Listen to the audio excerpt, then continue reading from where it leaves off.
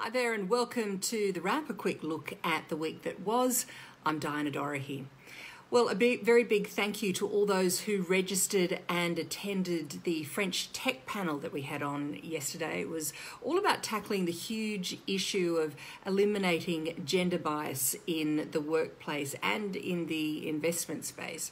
And there were so many key takeaways about how to better handle it at various points along the funnel, how to understand and prevent unconscious bias, a big issue for female founders, and what effective support for female-led businesses look like. Now, if you missed it, don't worry, we're going to do a big summary and put it online in our newsroom next week, and you can check out all the highlights there. In funding news this week, lots of great stories around. Demodesk, which was an early stage startup and Y Combinator grad, has announced an $8 million Series A round. And it was co-founded by Veronica Rydell. And Demodesk is a platform designed to deliver online sales demos remotely. Talk about a COVID benefit business.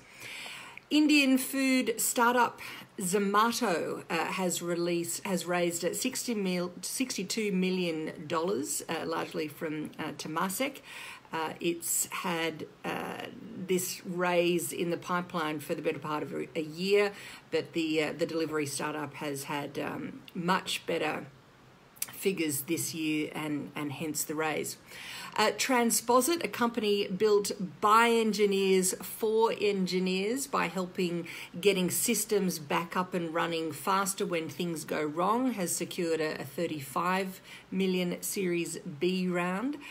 Founder and CTO Tina Huang says technology and issues around it are less about engineering and more about human problems. And because it's humans who've got to clean up the mess when things go wrong. And she said forgetting the human side of things is where she thinks technology has gone astray, and her CEO as well, the two of them have been sort of in the spotlight because they're trying to strive for more gender equality in their business. I think they've got 26 employees so far, and it's certainly one to watch. And finally, Carewell, which is a platform for caregivers, has announced a $5 million seed round. And it started by this husband and wife team in the US. And the platform provides a whole range of both vetted products, medical products, and services for informal caregivers like family to be able to look after their loved ones in terms of getting those medical supplies that are required, and also providing care education. For example, how to feed a loved one who is suffering from dementia, as an example. Obviously, no surprise that they've had a big spike this year, so keep an eye out for future raises, I think, for Carewell as well. My story of the week this week goes to a piece about how to close the gender gap in venture capital. And it was pretty EU-focused, this piece, but there were some really good points that I think could resonate globally. And it talked about the European Investment Bank and the fact that they've now adopted a strategy on gender equality and women's economic empowerment. And their goal is to identify innovative and high-growth female-led companies, then provide advice, financing options, and facilitate connections with other market players. And we're going to talk about that a little bit next week as well, so stay tuned for the end of the wrap.